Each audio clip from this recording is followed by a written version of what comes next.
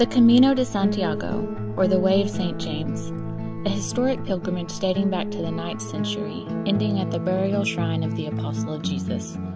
Since the late 800s AD, faithful pilgrims from across the globe have packed their belongings and set their sights towards Santiago in search of healing, an attempt at penance, or to seek spiritual renewal. Though the Camino Primitivo is the oldest of the numerous routes, the Camino Francis is the most famous. Starting in St. Jean-Pied-de-Port, France, and traversing the Pyrenees through the north of Spain, the route encompasses 800 kilometers of stunning landscapes, quaint mountain towns, and historic monuments. For centuries, local communities have, and still do, welcome and support pilgrims with open hearts and open hands. Traditional albergues, or pilgrim hostels, line the trail, and medieval churches still welcome walkers for a quiet moment of solitude. The way is fraught with difficulties, physical, mental, and spiritual in nature. It's a journey of the feet, the will, and the soul. Today, the way is certainly more cush and commercialized than its medieval counterpart, but the essence of the journey remains. It's a conglomerate of peoples, a place to meet and converse with individuals from every nation and tongue. It's now a hodgepodge of religions, cultures, and motivations, but at the core of it still lies a historic venture, an almost palpable tie to our past, and a communal spirit that endures despite the evolution. The way is both a personal journey and a group effort, and it's a one-of-a-kind adventure. Well, good morning. Day 3 on the Camino. After the catastrophe of yesterday, I have chosen to take the bus today. While my knee does so much better this morning and my hip, I simultaneously feel like I could do it but also shouldn't, which is a little hard for this competitive chick. So yeah, we've taken the decision that I should take the bus today. So Davis is heading off by himself, and we will meet up in Pamplona today. So I'm bummed. I'm really bummed. Feels a little like failure, which I'm not cool with. Don't really do so well with that. But, you know, I didn't really know why I was doing the Camino. Maybe it's to teach me that you can't always win. Now that that little soul-searching moment is over, yeah, we're gonna catch a bus.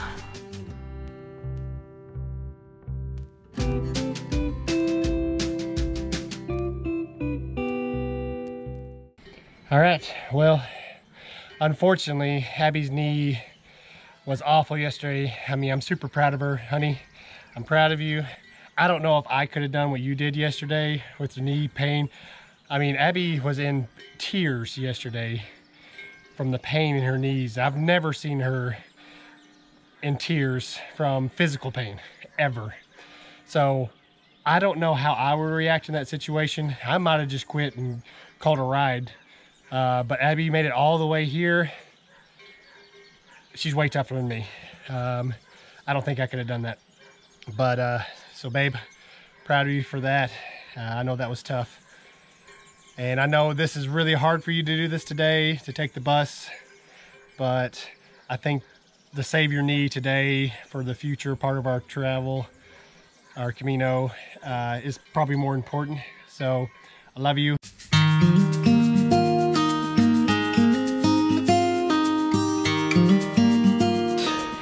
Scott here. Look at this beautiful river.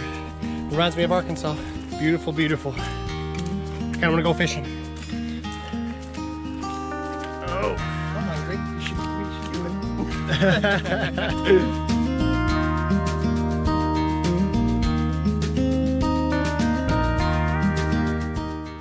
Well, I finally caught the bus and I have arrived to Pamplona, so I have about a 10-minute walk to my apartment. My leg hurts, so but otherwise doing pretty good, so hopefully it'll be an easy walk to get there and I can rest today. All right, so we think we see Pamplona in the distance, we think. And if it is, that's been a smooth day. Not too bad. Yeah. Easy, good temperature.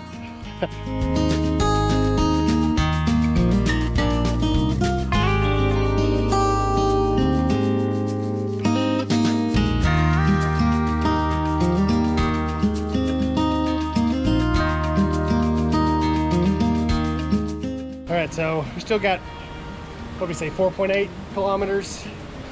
So we're kind of on the, I guess, the rural areas of Pamplona, the different little towns that surround it. But cute town. Look at that. It's beautiful. Say hello to Abby. Hi, Abby. We missed you today. You need to get better. Get better.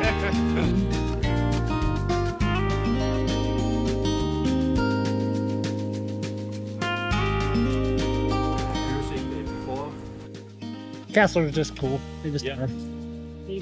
Well, so much history. Yes. Welcome to Pamplona. That's cute, cute big city. So now I'm trying to navigate to where Abby is, which is the hotel. So.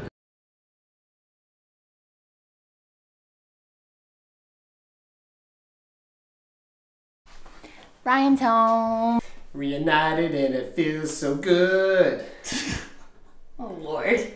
He was gone for like 5 hours. Okay, no power. What's going on here? I don't know, it has no power.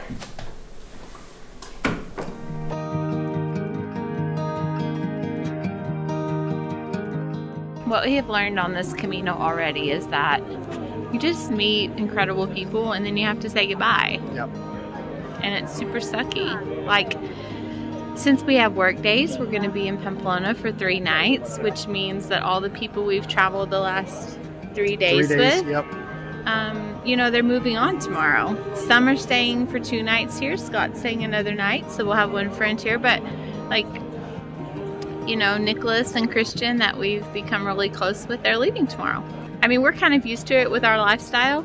Like, we meet people, we keep in contact via social media or whatever, but yeah, it's hard because the Camino is a different experience, and when you experience it together, it's sort of a bond. Good morning, y'all. Welcome to day 5 of the Camino. We've jumped ahead a little, I know. Yesterday was a rest day here in Pamplona.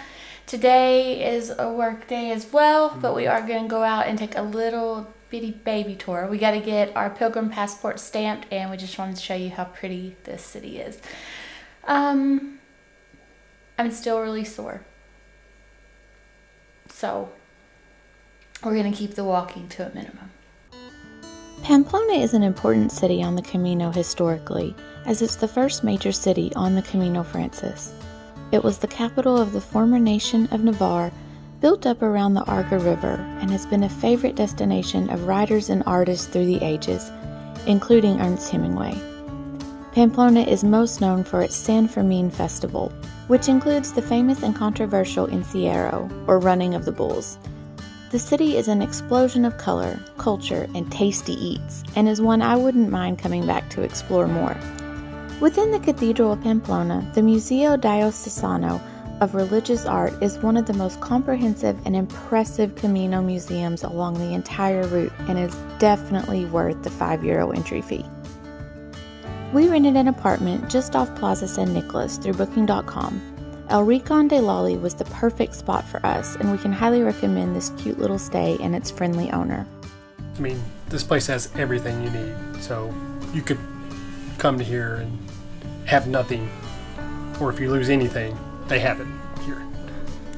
Pamplona is seriously the most beautiful city. Like, it's clean, but it's so hard to catch on camera because it's just all these like alleyways that go all these different directions, and they're shooting up tall like on both sides with all these colorful buildings and like wrought iron balconies and pretty flowers, and everything's colorful and clean and lovely, and it's a really beautiful city that I can't seem to capture on film.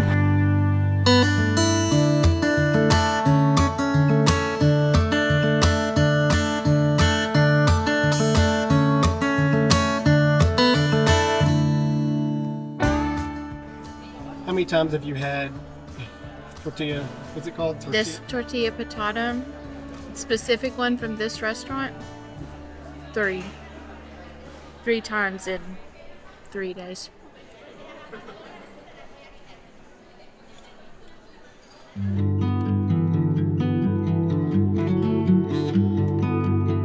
All right, every morning you Vaseline your feet up, you get dressed, and then the packing process begins from the night before, and you start to make sure you pack it correctly, because you know at this point if you pack it wrong, it may not fit. It ain't going in. It ain't going in. We're moving pretty slowly this morning. We should have left probably an hour ago.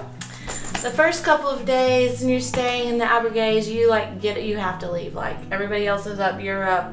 In Roncesvalles, they're like waking you up at 6, like get out, you have to be out by 8. But we have our own apartment here in Pamplona and we don't have to be out till noon, so we find that we're dawdling a little this morning. Also, this is my first day hiking back, or walking, after 3 days of rest. Yeah, 3 days. My hip flexors are still screaming at me this morning, but my knee doesn't hurt anymore, so I'm hoping that that has healed up and it's fine now. So we got another test today. I was kind of up a big hill and back down at the end, so we'll see how it goes. So, I'm no expert hiker. I will not be teaching you any hiking or walking tricks. In fact, if you can teach me how to go up a sustained hill without messing up my hip flexors every time, I'd be quite grateful. However, due to an old neck injury and living in a backpack that's intensely heavy, I have learned a trick for keeping weight off your shoulders. So most of us ladies, not all of us, we're all built different, but I would say, venture to say, most of us, your power is down here. Even if you have gigantic shoulders like me, you probably are much more strong in your hips and legs. So what we do is we have Ryan's fanny pack here, his bum bag. It's a great big one. It's got a nice flat top. We load it with almost all the heavy stuff. So all the camera batteries, the data storage thingamabob, I'm not very technical. I just call it the brick thingy. The brick thingy and all the other heavy stuff is in this fanny pack. So it is sitting on my glute muscles, bearing the weight on my hip bones. Bueno. Then my backpack, which this one keeps getting heavier and heavier, sits directly on top of that baby.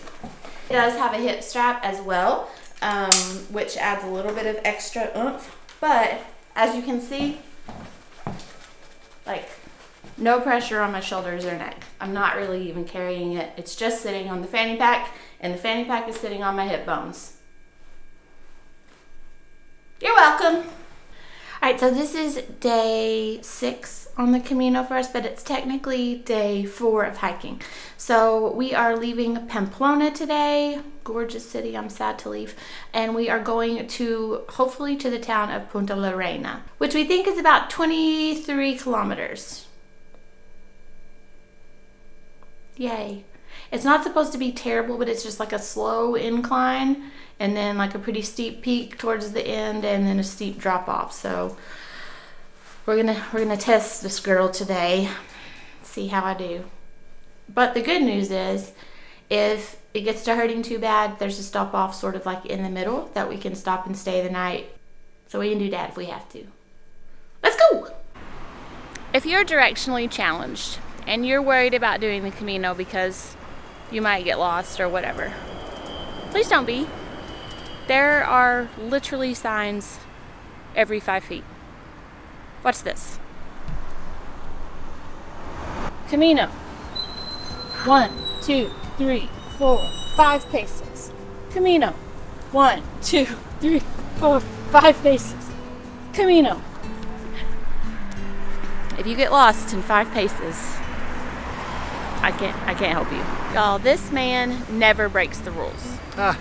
And when I say never, I mean never. He's the biggest nerd. He never breaks the rules until it comes to crosswalks. And then he's like some sort of rebel banshee.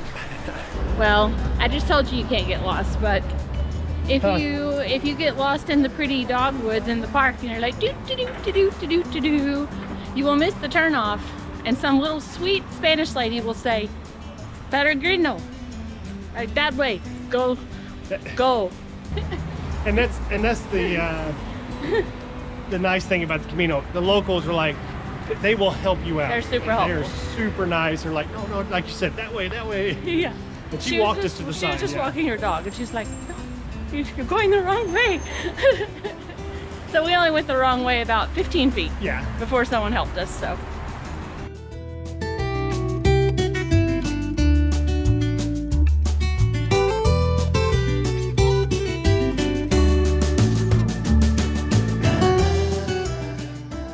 In our opinion, once you make your way out of the city, this is one of the most beautiful and pleasant hikes along the trail.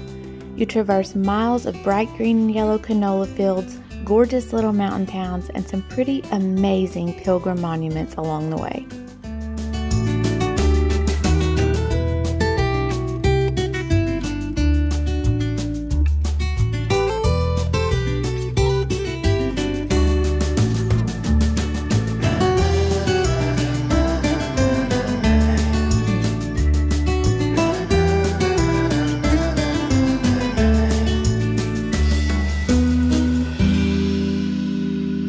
During the fascist regime here in Spain, 1937, there were loads of people in this region of Navarre that rose up against part of the government, and they were just killed. Like, no trial, they were just murdered and buried in mass graves. And so this memorial kind of looks like a old Celtic, stone circle, was built to memorialize some of the people that died in a revolt in this area. They died fighting for their rights, and now they've got a pretty epic resting place over the land they fought for, so pretty cool.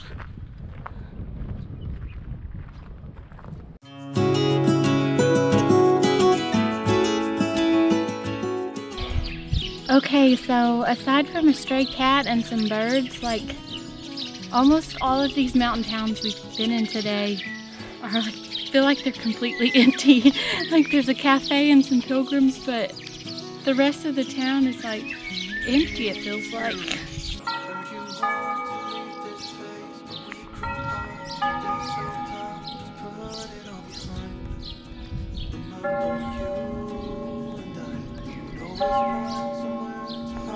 We were kids, so we could see and hear the water run. The river's gonna cry when you're gone.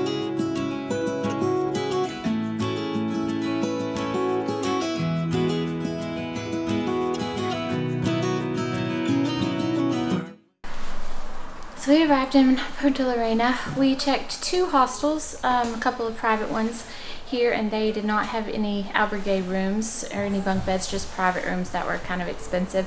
So we landed at the municipal hostel, which is the cheapest option. It is €7 a piece for a bed, and it's actually really nice. Like, this is a really, really nice one. Everyone was complaining about the one in Zubiri being just like one big room with hundreds of beds, but this one's gorgeous and clean, and $7. Luxury sheets here.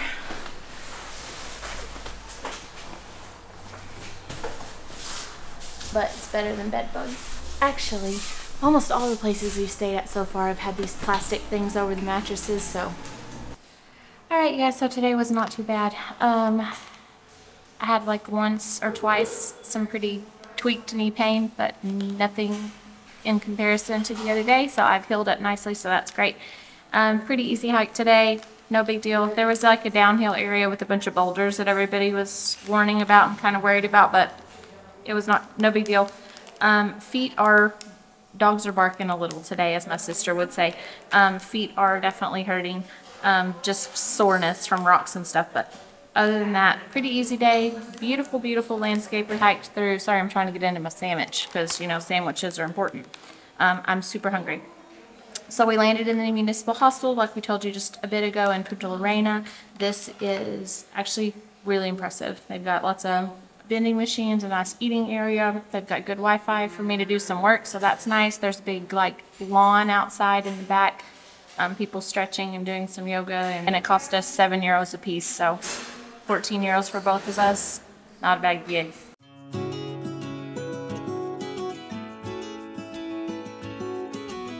Punta La Reina, or Bridge of the Queen, is a small town in Navarre with not much more than a few restaurants, a beautiful little church, and a stunning 11th century bridge, from which the town gets its name.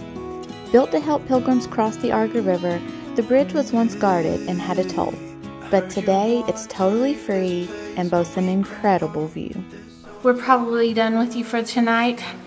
The end of day 4 of hiking. We're gonna get some rest, do some work, take a shower, and probably go to bed at 8 o'clock because that's what you do on the Camino.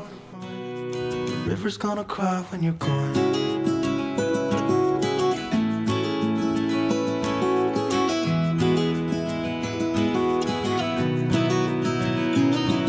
Where will you go? Won't you miss the ones you know? I'll be here, hanging on, waiting for your call. Seems like time as a wave passing by, leave a mark in our marks.